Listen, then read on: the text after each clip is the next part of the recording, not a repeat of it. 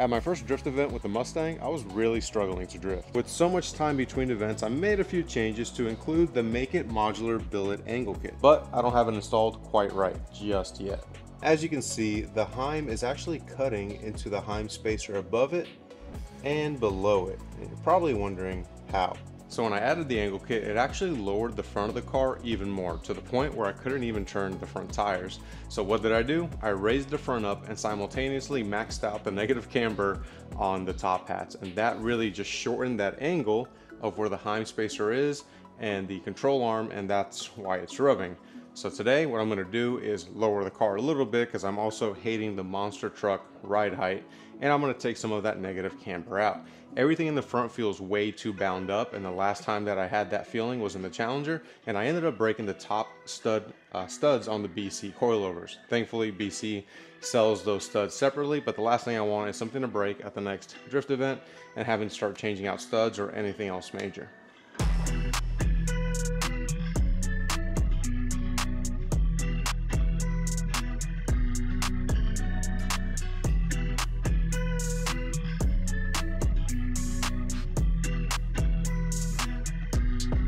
All right, so a little update here. I did take out some of the negative camber through the top hat, and I lowered the car, I'm gonna say close to a ½ inch, nothing too crazy. Every time I make a YouTube video, someone starts mowing the lawn, by the way. I can't make this up. Anyways, I wanna show you guys the Heim and where it was being cut into. Hopefully by taking out this negative camber, this caster, and lowering the car a little bit, it fixes this. But these things are pretty beefy, because I was scared of it cutting all the way through and actually touching the bolt, but it didn't. All right, here you can see the Heim, nothing's wrong with it. And then as I start turning it, you can see where it was getting cut into, Heim spacer. And the bottom one was the same, just in the opposite direction. So it would have been like this, because of course the angle was like that. But yeah, I'm just turning these around because they don't really spin, and putting this towards the back and seeing if it does the same thing. On this side, I'm gonna go ahead and hit up Make It Modular and get some spare of these, just in case. When I installed my Make It Modular angle kit on the middle Heim, I put both spacers behind the Heim, so towards the back of the car, and that pushes the arm forward, thus increasing your caster, which helps with self-steer. And I spoke to Matt Sopa about it. He said if anything, it should increase your self-steer. But I think it's also what's giving me some of my binding problems that I feel in the steering wheel. Like the steering wheel won't go all the way in either direction. It'll reach like a stopping point, almost what people would say self-centering feels like. So what I'm gonna do now is actually go ahead and put those spacers in the correct sequence, one in the back, one in the front, make sure the arm is nice and loose, and retract that rear Heim so again everything doesn't bind up. And that's how Matt Sopa designed the kit to work, so it should be a lot better. But once I'm done with this side, I'll go ahead and do the other side, and then it's the dreadful ride height check to make sure the tires don't hit the fenders.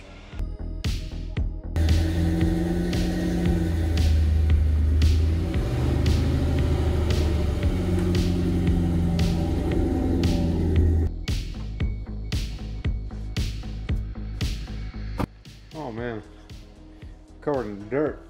I don't get dirt on my face when I'm working on this car. I didn't really work on it, but it's crazy how those small changes made the steering feel 10 times better. Now I am in my neighborhood, so I'm not about to start popping donuts and stuff, but it doesn't feel so bound up anymore, and it's not making all those crazy creaking noises.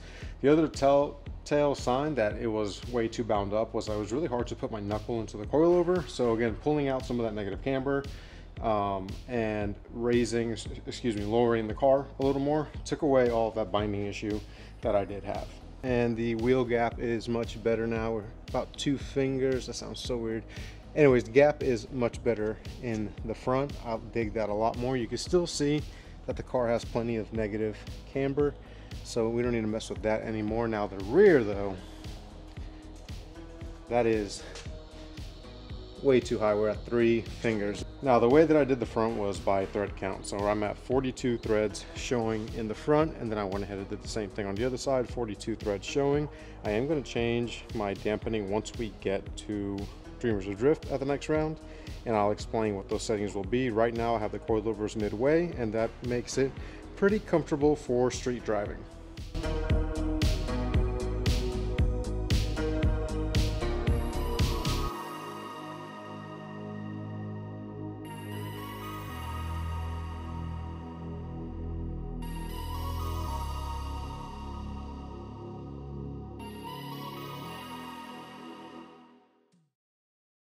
Guys, so check it out.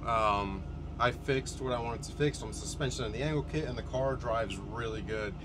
In fact, in the next video on Thursday, I actually drove the car the furthest I've ever driven it, to Austin, to a car show, and it drove, you know, fantastic. It was great. I totally fixed that.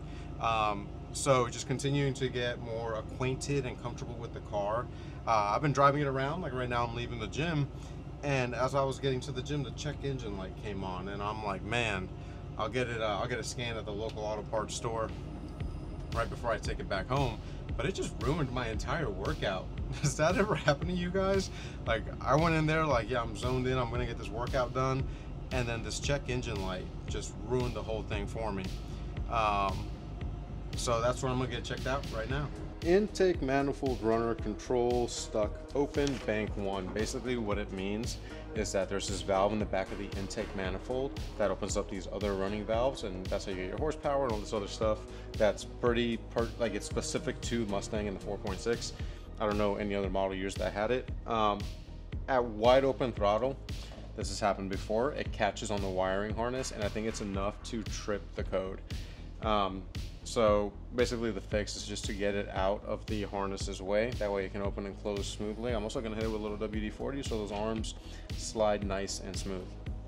So that bit of information wasn't really like important to this video, but since I already talked about how good the car drove, I didn't want to refilm that, so that's why I left it in. But rest assured, the car is fine, and this is the reason why I'm driving the car a little more on the street now, is to get familiarized with it and to find little nuances like that. It would have sucked to go out to the track and hit wide open throttle, and then this code came up and the car started stumbling and doing weird stuff, and then I would have been pulling my hair out trying to figure out what's wrong with it. I also need to go ahead and get myself an OBD2 scanner reader for this car, so when stuff like this does happen, I can plug it in. I had one for the Challenger, I had a Diablo Sport, that way I can look at codes, clear codes, and try to diagnose things if anything came up. But yeah, I need to do the same thing for the Mustang, because that, again, it ruined my whole workout. So yeah, something dumb. Once the car cools down, I'll fix it. But that's going to be it for the Drift Mustang. I love the simplicity of this engine bay. I've always thought these Mustangs had good looking engine bays. But that's going to be it for this. I am confident in the car and the next Drift event. It's coming up in the next couple of weeks. All I really got to do is clean the car, check fluids one more time, nut and bolt check one more time, and we're good to go. As always, guys, thanks for following along. I know I've been doing a ton of 4x4 content, especially with this bad boy right here, the Ram Charger, but we're about to shift into a ton of Mustang and drifting content to, you know, wrap up the end of the year. So I appreciate you guys watching. I appreciate you guys sticking along for the ride. But that's going to wrap up today's video. So you guys know what to do. Hit that like button, hit that subscribe button. All right, don't forget, and hit that notification bell, and stay tuned for the next Drift event. Until next time, peace out.